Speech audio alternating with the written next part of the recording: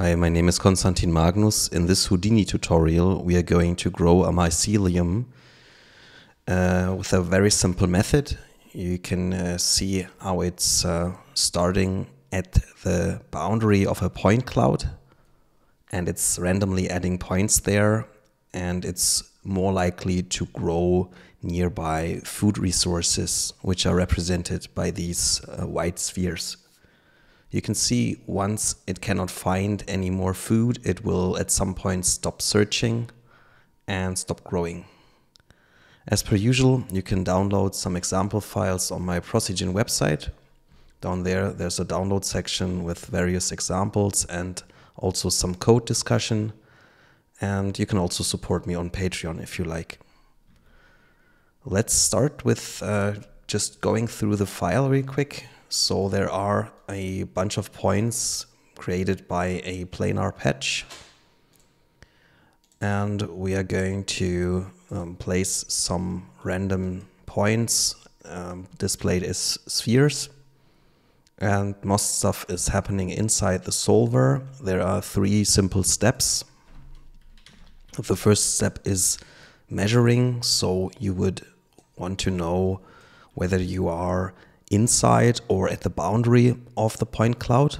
And that way we create attributes such as the normal, the magnitude, some kind of length of this vector, and the distance from other points. Then we remap the distance and the magnitude to drive the growing. And you can see here we have a bunch of or we have a random value which then gets asked whether it's smaller or bigger than the magnitude and the distance, and then it starts adding points there. So it's basically calculating a probability whether it's outside and nearby food, and then it adds a point one by one. So this is what's happening here. So there's no nothing else. We do not define angles or look up other things. It should be enough to drive this. Let's start in a new scene. I prepared this scene here. It's nothing in there yet. It's just a geometry container called growth. And inside we will need a solver at some point. But let's just start with a patch. So there's a planar patch. I put it on the ground, the ZX plane. We can set it to a circle. And we are using an edge length of 0.1, which matches what I did here. It's a planar patch of 0.01 it is. And therefore we should shrink the scale down to, let's say, 0.2. You can also use text and use another patch node called planar patch from curves, but I want to keep it simple, so we just use the normal patch and we delete the geometry but keep the points inside the add node. Now this would be our start, and we now want to bring this into the solver. Let's just have a quick look at what's happening here. I removed some attributes, which is optional because the planar patch unfortunately creates lots of things we don't need. So if you want to follow along, just clean the attributes and groups, so that should be identical. And the other things are some random food points. So what we can do is we would just place a sphere. And at the moment it's a polygonal sphere, so let's switch it to a primitive. That way it just gets, or it's just a point, which is far simpler. And we can copy that point several times. So we have, let's say, 6 food points, and we jitter them around, excluding the y-axis. We should shrink the food points down and play with different seed values to just scatter the food around. Maybe like this. Let's compare it with our points we set up there. So we should not remove them, of course. So let's disable remove unused points and remove degenerate primitives. Other than that, we should have now a bunch of seed points and a bunch of food points. Let's bring them both to the solver. The food gets in the first input and the seeds get in the first input and the food gets in the second input. Now, inside the solver, you can sort the inputs a bit. When you start with the solver, they may look like this. So just select them all, hold down A and hold down the left mouse button and move it to the right. I just have some notes here. You will not, but you can get a solver just as per usual, like that. Inside the solver, we have these 3 steps. The first wrangle would do the measuring, so let's name it accordingly.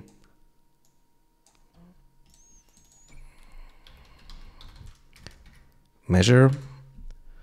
What we do here is we basically look up the point cloud and ask for the distance to the food, which is coming through the second input. And once we have that distance, we write out all these attributes for later use. So let's first define a radius r, and we need a slider called radius, which is a float. We can set this to, I think, 0.1, which can be played with later on. And we want the maximum number of points that should be looked for. So let's just call this parameter points. And we're looking for a few points surrounding each point. And just a quick check, but that should be exactly what we're doing here, a radius. And yeah, it's a lot more points inside that radius. Now there's a function which returns a handle for our point cloud. So let's just call it handle, and this function is called PC open. So that way we will be able to search points it has found around this radius, and we feed in the maximum number of points. So this is not returning an array, this is just a handle for that point cloud, that what has been found. And we can directly filter out an average position using the PC filter function. So PC filter refers to the handle, and what we want to average out is the attribute P, which is our position. Now, what I would also want to know is the distance to the food. So it seems I have been using XYZ dist for this, which is a bit unusual. We could also just say PT near, or the near point function to look up the food. Let's just do this. XYZ dist usually refers to, I think, polygonal geometry, but if it works, it works. We can do either way. Now let's write out what we have.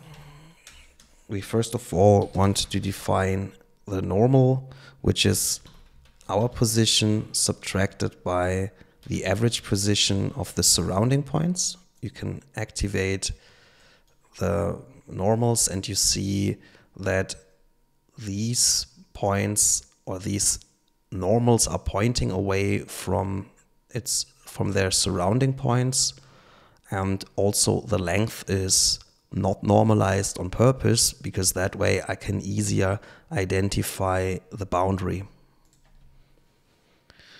If we had a point here, the normal would point away from all the other points. Now, additionally, we want to know the magnitude of the vector, so we want to know the length of it.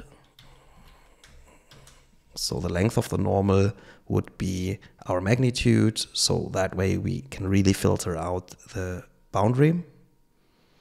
And we also would like to know the distance to the food. So the dist to these spheres. We can check here whether the distance to the food has also been measured. Our next step would be to remap our values. So we use the attribute wrangle again and call it remap. Of course, you could have done this inside the same node, but just for didactic reasons, we will use another node. F at dist will be remapped using the fit function. So let's fit f at dist and now say from 0 to 1, which we could also write as fit01 function, would on fit at dist would be mapped to 1.0 and 0.05. So we basically reversed it a bit, and I additionally use a power function to modify this distance so it's not linear anymore. So power of 9.1, and that way the distance should be manipulated. Next step would be to play with the magnitude. So this one gets fit from a very narrow, so the magnitude would be fit from very small numbers 0.004 and 006 to 0.0 and 1.0. So that way we use this these very short magnitudes and blow it up to 1. Now the last wrangle would be adding new points. So I called this simply grow, or under the hood it is, as you can see here, adding points and lines based on a random value, which is totally random and throws out a different value every time this function is called. So we cannot replicate what it's doing. But we also don't have to feed in any things like point number and frame number. And now we just check whether our magnitude and our remapped distance is bigger than these random values inside our random vector. So we just ask if f at magnitude is bigger than the x component of our value, and at the same time also the remapped distance must be bigger than the y component of this random vector. The random vector sits between 0 and 1, so this is why we remapped this with a fitting function to also work inside that range. Now, when this comparison or this condition has met or has been successful, then we define a offset, which is just the current position plus this time the normalized normal direction. So that would be a unit vector multiplied by a very small step. 0.005 is what I'm using. These values or these magic numbers are referring to the distance between the points, and I had to play a bit with this to make this work, but it's definitely a good idea to also mess with these numbers and experiment to get new results. Now I flatten the offset y component here to make sure the plant is only staying on the ground. You can of course also drive a 3-dimensional growth, but it will be quite dense and really hard to see what's going on. So I keep it 2-dimensional for now, but the very same setup works also in 3D and can crawl along surfaces using the XYZ dist function. What we do next is we add a point at the offset position. So you see the first random points appearing on the boundary, and we want to connect these new points to the points that had been chosen. So what I do here is I add a polyline based on the current point number and pt add. So just to get the idea, this is the first step. You see it has, in some very rare cases, chosen a few points on the boundary or very close to the boundary and connected these points. And now when we go outside, we can click on, if we want to, we can click on this little watch icon to see this in real time and hit play, or we can slowly go step by step and see where it's growing to.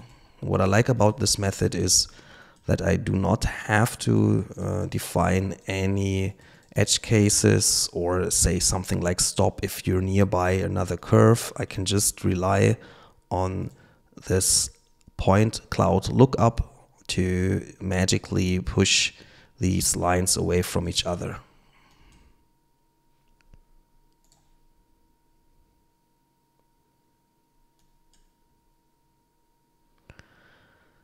Yep. I would usually say thank you for watching now, but there's one more thing we can add if you like. There's also an edge transport, which can give us or transport from root, give us some kind of distance. We can then use inside a attribute color and say remap from attribute, and we would bring in this distance and then see whether this has been successful. It may just be that we have to say total, forward, and first point it was. So you would define edge network, switch it to first point and say total, and that way we get a visual indication of the growth distance, if you like. Thank you for watching.